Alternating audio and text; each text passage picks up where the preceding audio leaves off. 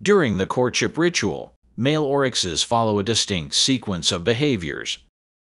Initially, male oryx sniffs the female's genital region to sense reproductive pheromones, similar to other ungulates.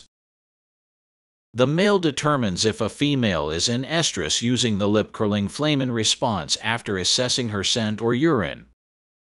Following this, he might engage in nuzzling and subsequently attempt to mount. Male oryxes engage in ritualized combat to establish dominance. They use their long, straight horns, which can reach lengths of up to 85 centimeters.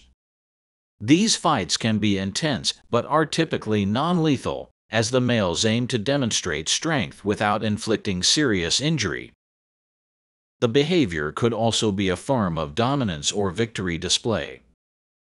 By scraping the ground vigorously, the winning oryx might be emphasizing its triumph to any onlookers or the defeated opponent.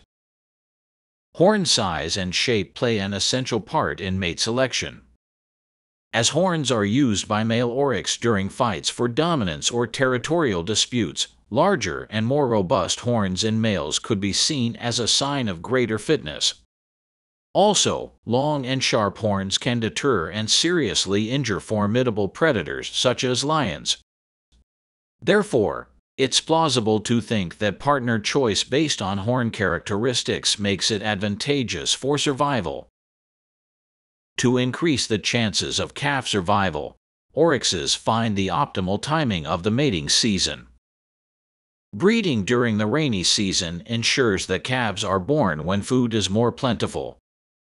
Also, since the offspring can be at risk from potential predators, this optimal mating season helps female oryx to hide her calf in grass or sand for up to 6 weeks, which is a behavior common in antelopes.